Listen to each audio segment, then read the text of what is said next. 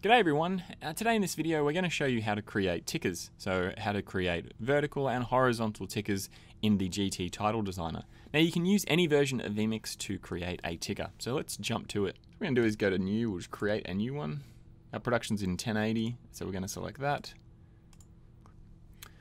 Okay, so typically with a horizontal ticker that you see on most news programs, there'll be some content down the bottom, so like a red rectangle and then some colored text that is using a ticker that goes across it. So what we need to do is create that rectangle down the bottom. So I'll show you what I mean by that. So basically in vMix, if you go to the GT ticker section, you'll see all of the templated tickers that you can use if you didn't want to create your own, but you'll notice that they all have a rectangle down the bottom and then there's text overlaid onto it.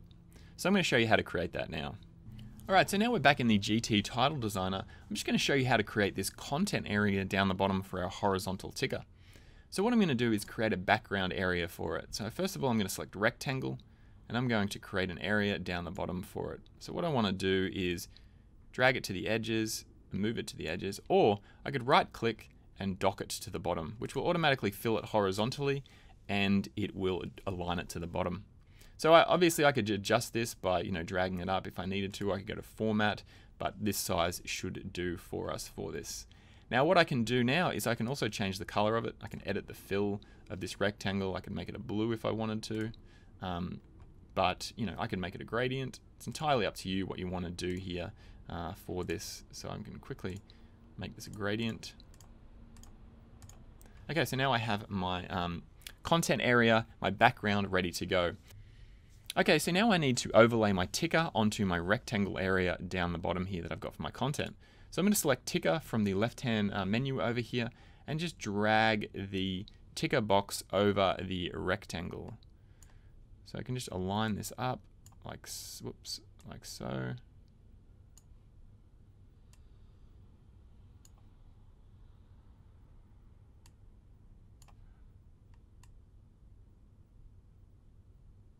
Okay, now you can also double check the alignment here for the ticker by going to the format and making sure that it's the same size as the rectangle. And as you can see there, it is the same size. All right, so now we're going to go to the home menu and we're going to edit this text for our ticker. So we want to make it stand out a little bit more. So I'm just going to change the font. I can make that bold here. Let's up the size a bit.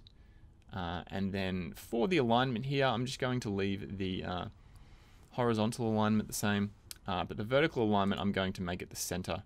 So as you can see now, it's coming out in the center of the text field. I'm going to turn off the word wrapping, and I'm going to change the fill to white so it stands out just a little bit more. So there we go. That's how I want my ticker to look, and it's good to go. Now what I can do now is I can also double click that and enter text here if I wanted to, so that's ready to go in my production. I don't have to, but I can do it that way if I choose to. Now one final thing that we need to do is go to the format menu. So as you can see here, I've gone up here to the format menu and I can change some of the attributes of the ticker. Now first of all, we can choose whether it's add or replace. Most likely it's going to be replace for the type. You only select add if you're using it in certain ways with data sources. Now you want to change the direction. You can make it right, left, top, bottom. So we're doing a horizontal ticker here, but you can choose to change the direction here. I'm going to select this as left, and we can alter the speed here also. So I've selected it 1, that's fine for me. Now what we need to do is just go ahead and save this. So I'm going to save this as ticker 1 here, just going to save it. And now we can open up in vMix. So we go to add input, title. I can go to recent or I can browse for it. I'm just going to go to this one here because when we saved it in GT, it will appear in the recent list. And then I'm going to click OK. And now I can start editing the content for my ticker. But I could have done this before if I wanted to, when I had it in the GT title designer, but I can also add it here, like so, and it will now appear. So that's how you can create a horizontal ticker for your production. Now I'm going to go and create a new one here, and I'll show you how you could create a scrolling or horizontal, vertical ticker. So what I'm going to do, just for an example, I'm just going to create a rectangle just in the center here. Let's just align it in the center. like so. Let's just change the color of it. Oh, that's probably not a good color.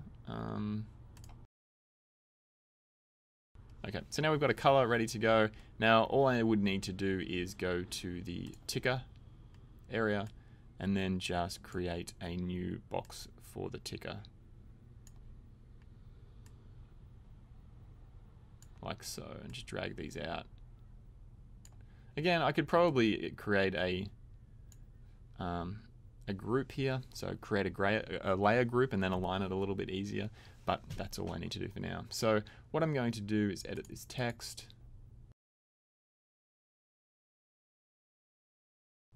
I'm going to make sure this one is centered here. Make it white and bold so it stands out a bit. Okay, so what I need to do now is go to the format, and what I'm going to do is make this go like so.